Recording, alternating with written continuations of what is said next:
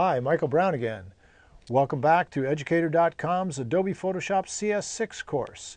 In this lesson, we're going to discuss the overview and workspace for Adobe Bridge, the sorting, editing, and rating program that is an integral part of Photoshop. In the previous lesson on how to learn Photoshop, I told you that Photoshop is really three separate programs: Bridge, the sorting, editing, and rating program; Camera Raw, the non-destructive preliminary work on your pictures program; and then Photoshop, the big dog. So the first thing you have to do is get your images into the computer, sort them, find the best ones, and then get them out of there and work on them. And that is Adobe Bridge. So we're in this lesson going to look at the overview and the workspace. All right, let's get started. When you're in Photoshop, go to the File menu, go down to Browse in Bridge, and this is the basic essential mode of Bridge. I have already opened up a folder of items in here, but this is what you see when you get started in Bridge. It's very similar to Photoshop in its layout. There is a menu bar at the top, once again, and on the left side and the right side, in this case, both sides, we have panels. This is a viewing window over here. Every time I highlight a different thumbnail, you see it in the viewing window, and we have access to different panels, pretty much the same as was laid out in Photoshop.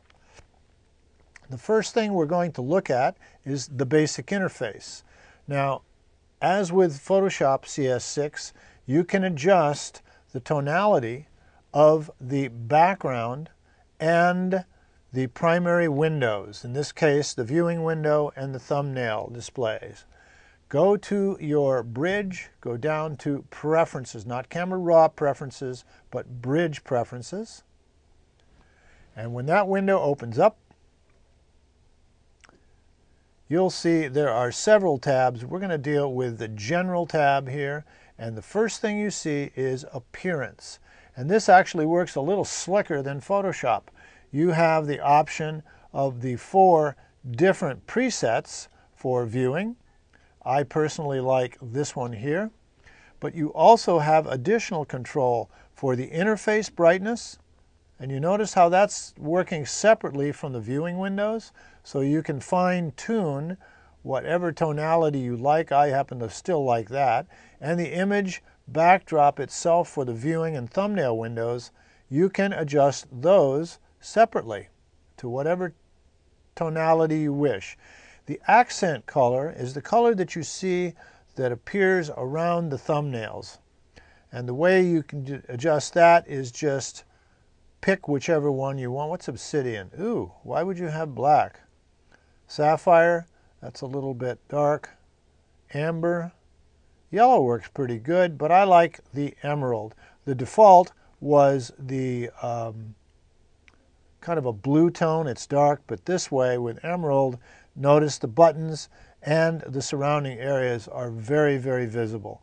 Okay, that's how you adjust your interface. Same way as with Photoshop.